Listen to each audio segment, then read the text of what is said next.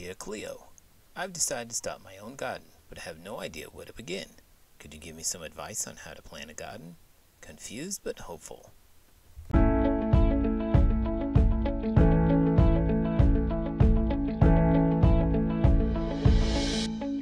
Dear confused but hopeful. Oh, planting a garden is like making a big salad in the ground. First, you'll need some soil. That's the stuff under your feet that isn't floor or carpet. I once tried to plant on my living room floor, and let me tell you, the plants didn't appreciate it. Next, you need seeds. Seeds are like baby plants that haven't grown up yet. I suggest singing lullabies to them. They grow up to be strong and happy that way. Don't forget to give them water. Plants are like little green sponges. You don't want to drown them, though. Just imagine you're giving them tiny sips of tea. Now, you have to find a good spot for your garden. It should be sunny but not too sunny, like a panda with a sun hat. If it's too shady, you might grow mushrooms instead. I once planted carrots in the shade, and they turned into mushrooms. Very confusing. Don't forget to talk to your plants. They get lonely otherwise. I always tell my plants about my day. They never respond, but I'm sure they're great listeners. Just don't expect them to give advice back. I learned that the hard way. And finally, keep an eye out for pests. They're like uninvited guests to a picnic. If you see a bug, politely ask it to leave. If it doesn't, you might need to call in reinforcements, like a ladybug squad. So there you have it, Sarah. Happy gardening. And remember, a garden is just a salad waiting to happen. Fuzzily yours. Cleo, are you looking for some advice? Email me your question at beastlybanterblog@gmail.com. Confused about when to plant what? The Plant Whisperer app, endorsed by Cleo, tells you exactly when to sow, water, and nurture your plants. No misinterpretations here, we promise. Get your hands dirty with Fuzzily Yours gardening gloves. Sturdy enough to handle the thorniest of plants, yet soft enough for even the fluffiest gardeners. Planting made easy for every fuzzy friend. Want to grow bamboo like Cleo? The Grow Your Own Bamboo Kit provides everything you need to create a lush, panda-friendly garden. Fast-growing and perfect for anyone who loves a zen-like vibe. Are you always misinterpreting your seed packets? Try confusing-free seed packets. Designed by Cleo. Clear labels, simple instructions, and a guarantee that you won't mistake a tomato plant for a weed. Hey groovy readers, welcome back to another edition of Hippo Chicks Grooves, where we dive deep into the world of music and find the hottest tracks, the coolest albums, and the grooviest beats to keep your toes tapping and your ears happy. This week, we're cranking up the volume and strapping in for a wild ride with a rock and roll classic that's as epic as a hippo on a tightrope. Trust me, I've thought about it. Meatloaf's Bat Outta Hell.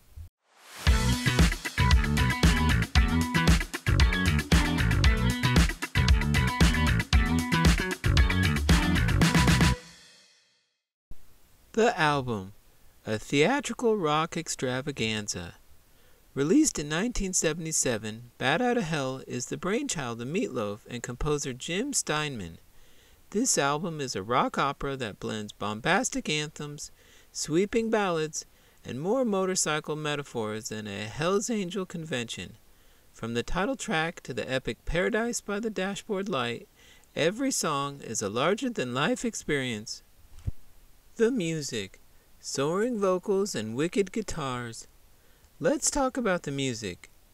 Meatloaf's voice is like a tidal wave, powerful, unstoppable, and capable of washing away all your worries. The opening track, Bat Outta Hell, is a 9-minute roller coaster of searing guitars, thunderous drums, and vocals that could wake the dead. It's the kind of song that makes you want to don a leather jacket and ride a motorcycle into the sunset, even if you're a hippo who prefers the comfort of a nice, roomy river.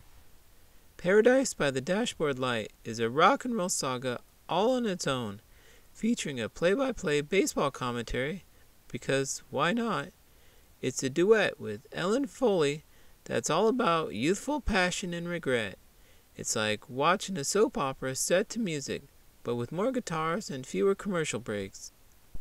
The Impact, a timeless classic. Bat Out of Hell wasn't just an album, it was a phenomenon. It sold over 50 million copies worldwide and cemented Meatloaf's place in rock history.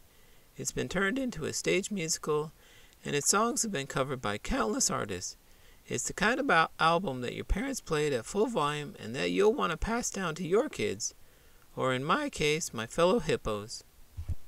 Final thoughts, a must listen. If you haven't listened to Bat Out of Hell yet, what are you waiting for? It's a rock masterpiece that combines theatrical flair with raw musical talent.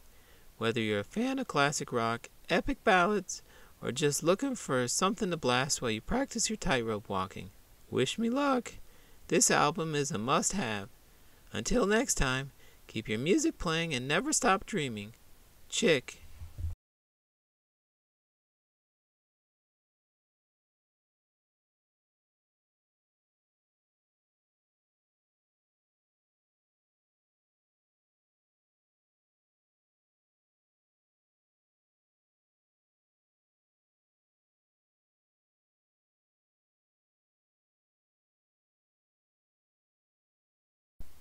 Make your vinyl records sound as good as the day they were pressed with Hippo Harmony's Vinyl Cleaner.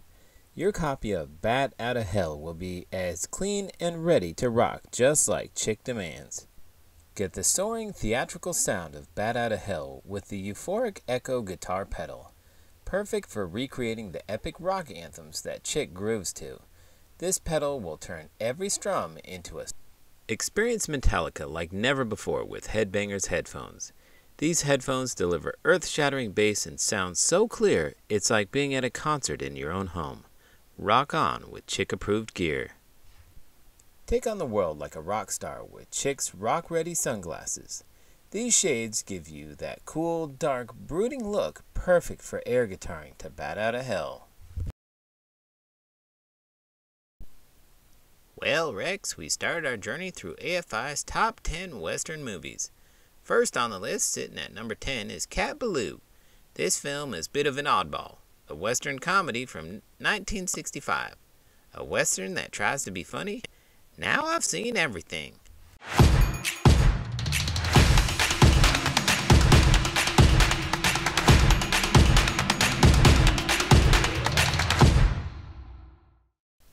Laughter is the sun that drives winter from the human faith.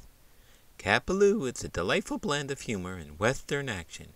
It stars Jane Fonda as Catherine Ballou, a schoolteacher turned outlaw seeking revenge for her father's murder, with Lee Marvin playing dual roles as the drunken gunslinger Kid Shalene and the villainous Tim Strawn. The film masterfully combines slapstick comedy with the classic Western revenge tale. You call it masterful, I call it a mess. I can't say I'm a fan of mixing comedy with the grit of the Wild West. Lee Marvin's Kid Shalene is about as useful as a screen door in a submarine. And that Ballou, she's got spunk, I'll give her that, but the whole plot feels like it was cooked up by someone who's never set foot in the real West. Variety is the spice of life that gives it all its flavor. Ballou takes a unique approach to the Western genre, using humor to highlight the absurdities and harsh realities of life in the Old West. The film also features Nat King Cole and Stubby Kaye as wandering minstrels who narrate the story through song, adding a whimsical touch that sets it apart from traditional Westerns. Whimsical touch? More like a distraction. But I'll admit, Marvin did a bang-up job, even won an Oscar for it. Playing two characters who are as different as night and day takes real talent. The historical aspect of the film, though, was pretty loose. They took plenty of liberties with what really went down in the West. Back in the 60s, folks liked their Westerns with a side of fantasy, I suppose. Every artist was first an amateur. Ballou reflects the cultural shift of the 1960s, combining traditional Western elements with contemporary sensibilities and a growing appetite for more diverse and innovative storytelling. It's a film that doesn't take itself too seriously, but still delivers a powerful message about justice and resilience. Justice and resilience, huh? If you say so. To me, it's just another reminder that Hollywood has a knack of twisting the truth. But I reckon if you like your westerns with a side of silliness, you might enjoy Cat Ballou. It's got some good laughs and a decent story if you don't mind the historical inaccuracies. To each his own, Cat Ballou is a charming, offbeat western that offers a fresh take on the genre. It's a film that entertains while subtly critiquing the myths of the Old West. Defiantly worth a watch for those who appreciate a good laugh with their cowboy tales. Well, there you have it. Our first dive into the AFI's top westerns. If you ask me, I'd rather stick to the classics without all the frills, but that's just this old cowboy's opinion. All's well that ends well. Until next time, keep your hats on and your remotes ready. See you at the movies. To buy your own copy of the movie and to support this channel, click below. Do you have a movie list that you think Duke and Rex should review? Email us your suggestion at beastlybanterblog@gmail.com. Transform into the characters of Cat Ballou with our Old West costume kits, featuring hats, boots, and costumes straight out of the movie, perfect for those who love a little Hollywood nostalgia. Tired of losing your hat like Duke? Try Rex's Hat Finder GPS. Never misplace your hat again while watching westerns or during your own western escapades. Keep your hats on and your remotes ready. Sing along to the classics with Cat Ballou Karaoke Night. This kit includes all your favorite songs from the movie, a microphone, and a mini horse-shaped stage prop for added flair. Bring Hollywood home. Join the Curmudgeon's Western Movie Club today. With Cat Ballou as our feature film, you'll get exclusive access to behind-the-scenes footage and Duke's cranky commentary, perfect for any movie lover. Hello, spice lovers and insatiable eaters. Acorn here alongside my ever-hungry partner Woody, ready to take you on another flavor-packed journey around the world. This week, we've set our sights on a classic Korean comfort food that promises to warm your soul and set your taste buds ablaze. Kimchi Jjigae.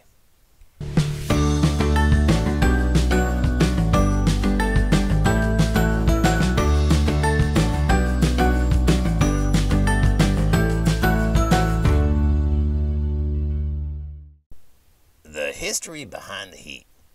Kimchi Jjigae, or kimchi stew, is a beloved staple in Korean cuisine. Celebrated for its hearty, spicy, and slightly tangy flavors, the star ingredient, kimchi, is fermented vegetables, usually napa cabbage, seasoned with chili pepper, garlic, ginger, and other spices. This dish has roots that stretch back centuries, with kimchi itself being an essential part of Korean culture since the Three Kingdoms period, which was 57 BC to 668 AD. Kimchi Jjigae likely became popular during the Joseon dynasty, 1392 to 1910, as a way to make use of over-fermented kimchi and leftovers, creating a rich, flavorful stew that could feed the whole family. Ingredients that pack a punch. The beauty of kimchi jjigae lies in its simplicity and flexibility. The essential components include aged kimchi, pork or tofu for a vegetarian twist, gochujang, Korean chili paste, garlic, onion, and scallions. The stew is often enriched with additional vegetables, mushrooms, and sometimes seafood, all simmered together until the flavors meld into a delightful, spicy harmony. Cooking up the perfect storm. Sauté the aromatics. Start by sautéing garlic and onions in a hot pot until fragrant. Add thinly sliced pork and cook until browned. Then add the kimchi. Toss in a generous amount of kimchi and stir fry for a few minutes. This helps to release the flavors and soften the kimchi. Pour on water or broth and add a spoonful of gochujang for that signature spicy kick. Let it all simmer until the flavors meld beautifully. Then finish with tofu and veggies. Add chunks of tofu and any additional veggies you like, simmering until everything is tender and flavorful. Heat rating, a fiery feast. Now let's talk about the heat level. On our patented Hot and Hungry Scoville Snarlometer, we'd rate Kimchi Jjigae as a solid 3 out of 5 roars. The heat is present but manageable, building slowly and each bite and balanced by the tanginess of the fermented kimchi. It's the kind of dish that warms you from the inside out, perfect for cold days or when you're in need of a spicy pick-me-up. Final thoughts. Kimchi Jjigae is more than just a stew. It's a cultural experience in a bowl. Each spoonful tells a story of tradition, community, and the undeniable love Koreans have for their beloved kimchi. Whether you're a spice novice or a seasoned chili head, this dish is a must-try on your culinary adventures. Make it at home. To enjoy your homemade kimchi jjigae, it's a flavorful dish that's perfect for warming up on chilly days. Just follow the directions below. Until next time, stay hot and hungry. Acorn and Woody. Do you have a spicy food that you think Acorn and Woody should try? Email us your suggestion at beastlybanterblog@gmail.com. Are you wondering if your kimchi jjigae is hot enough for Acorn and Woody? Use the hot sauce thermometer to gauge the heat. It's a must-have for those who like their food fiery and their mouths watering. Master the art of making kimchi jjigae with the Kimchi King cooking kit. Comes with all the essential spices and tools to create a stew spicy enough to please Acorn and Woody's discerning taste buds. Do you love the burn of kimchi jjigae? Let it do double duty as a spicy facial. The spicy steamed face fauna is inspired by the steamy goodness of Korean stew, soothing your skin while satisfying your hunger. Keep your kimchi fresh and your fridge smelling clean with the kimchi jar storage system. Perfect for home chefs who love spicy dishes but hate lingering odors. Acorn and Woody approved. Dear Cupcake, my spouse and I argue about our money. Is it wrong for me to tell my spouse what our financial advisor says about every single thing? Sincerely, Conflicted Cash Cow.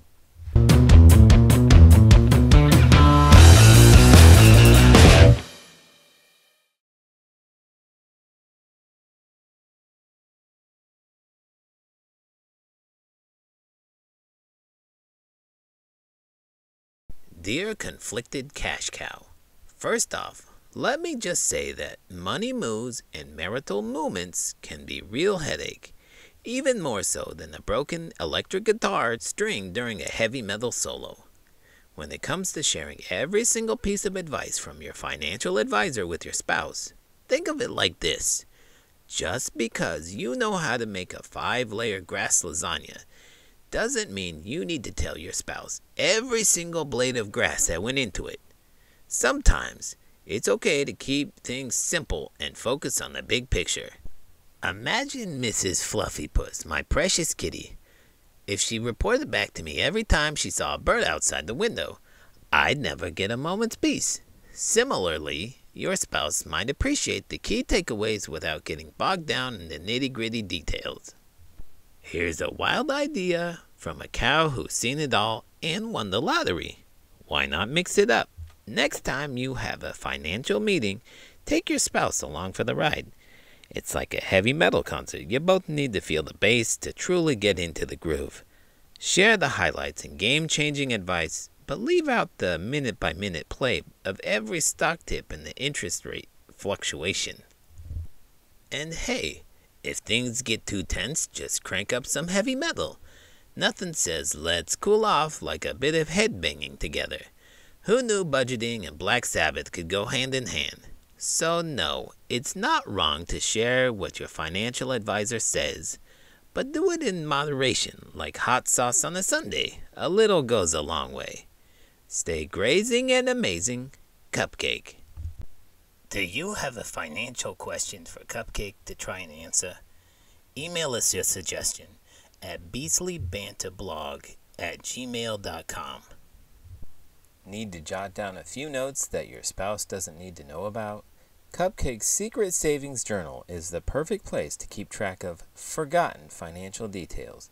Stay grazing and amazing discreetly. Wondering if you should spill the beans or keep quiet? Use the Financial Honesty Meter to help you decide how much to tell your spouse. It's like a lie detector, but for finances. Get ready to face the music with Cupcake's Moo-lah mask. It gives you a calm, collected look for those tough financial conversations. Because if you look confident, you'll feel confident. Transform your financial discussions with the Budgeting Without Bickering guide. Learn how to keep the peace while discussing even the most stressful money matters. Cupcake recommends it, though she might not always use it. Hey there, ice aficionados. Sugar here, ready to take you on a slick ride through the exhilarating history of short track speed skating. Grab your skates and your favorite ice-cold beverage, because this story is refreshing as a dip in the Arctic Ocean.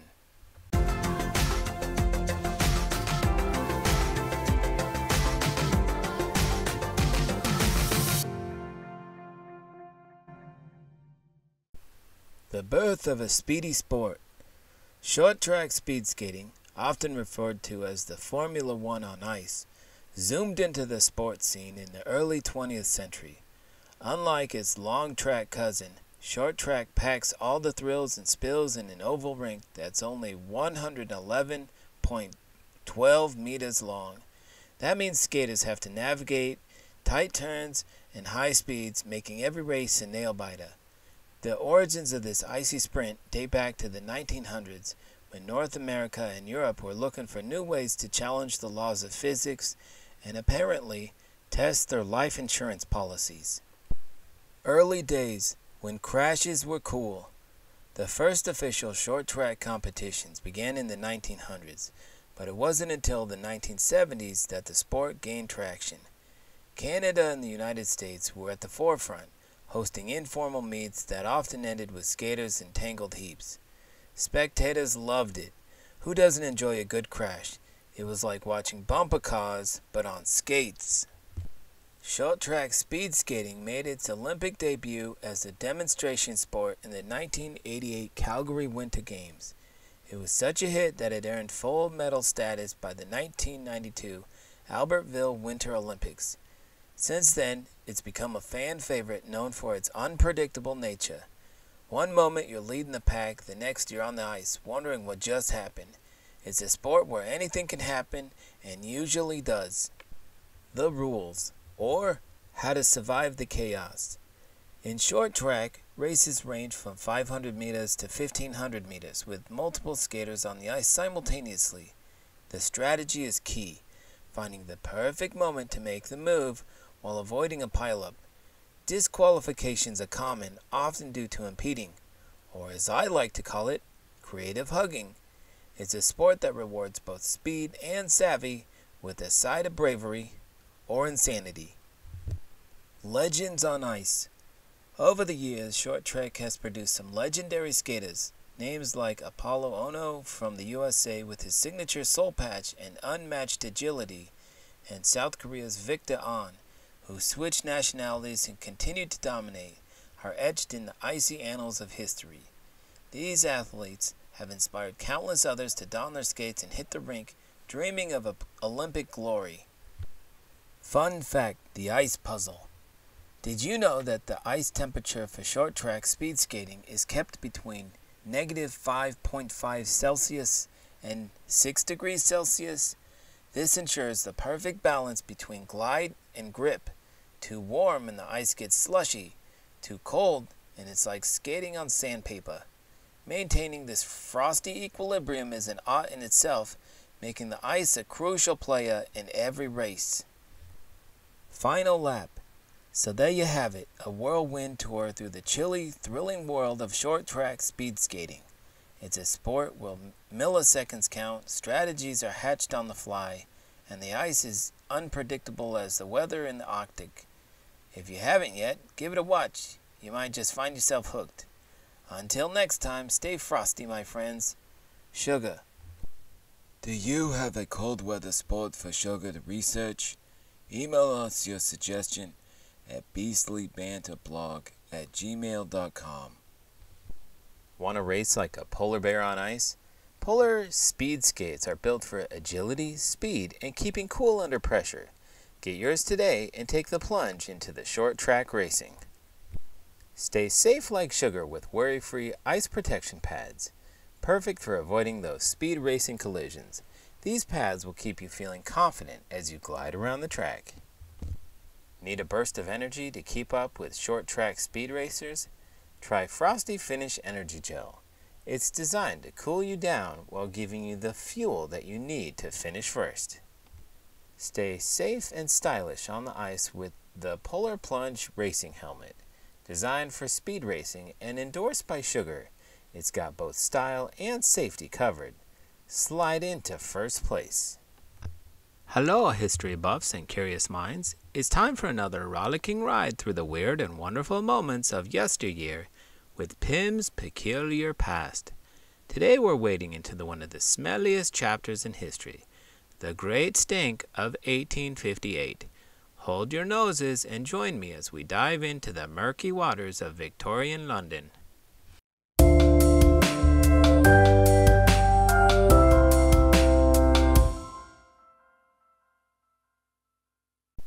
The smell of progress. Picture it, London in the mid-19th century. The Industrial Revolution was in full swing, and the city was bustling with innovation and growth. Unfortunately, it was also bursting at the seams with something far less pleasant, human waste. With a population explosion and no proper sewage system, the River Thames had become a giant open sewer.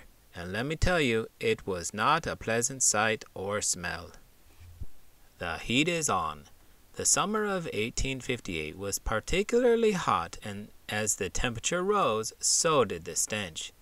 The river's filth was baking in the sun, creating a miasma that engulfed the city. People gagged, horses fainted, and politicians had to soak their curtains in chloride of lime to mask the odor.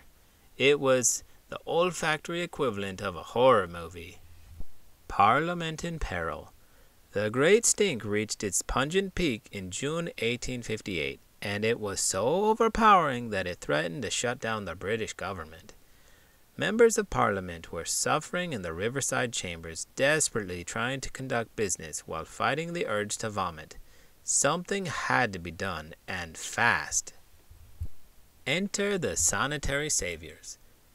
Enter Joseph Bazalgette, the hero we didn't know we needed but definitely deserved. Bazalgette was a civil engineer with a vision and presumably a strong stomach. He proposed an ambitious plan to build a network of sewers that would divert waste away from the Thames and out to the sea. It was a massive undertaking, but the alternative, continued olfactory assault, was unthinkable. A stinky solution. With the stink reaching critical levels, Parliament quickly passed the necessary legislation, and Bazalgette got to work. He designed and constructed over 1,100 miles of underground brick sewers, which transported waste far from the city. The system was completed in 1875 and is still in use today. Talk about a lasting legacy. The sweet smell of success. Once the new sewer system was in place, the Great Stink became a thing of the past. The air cleared and the Thames began to recover, and Londoners could breathe easy once more. Bazalgette's work not only solved the immediate problem, but also paved the way for modern urban sanitation, improving public health and reducing the spread of disease like cholera. Lessons learned? The Great Stink of 1858 serves as a pungent reminder of the importance of proper sanitation and infrastructure. It's a story of how a city on the brink of collapse and nasal disaster turned things around with ingenuity and determination. Plus, it gives us a reason to be grateful for modern plumbing. So there you have it, the tale of how London went from stinky to sparkling, thanks to the genius of Joseph Bazalgette and a little legislative urgency. Until next time, keep your history clean and your noses clear. Stay curious. Pim. Do you have an unusual piece of history for Pim to research? Email us your suggestions at beastlybanterblog@gmail.com. Travel back to 1858 without the smell. Pim's scent begone candles banish foul odors, giving you peace of mind as you learn about the stinkiest moments in history. Take a plunge into the past with the Sewer Safari Walking Tours. Discover the Great Stink of 1858 in London's underground tunnels. Just make sure to bring a nose plug. Measure the stench in your own home with Pim's Odorometer Home Test Kit, based on the technology from 1858. This kit helps you identify any great stink level smells before they take over. Tired of smelling bad history? Freshen up with Fresh Air Cologne, inspired by the solution to London's great stink. Pim approved for anyone who appreciates both cleanliness and history.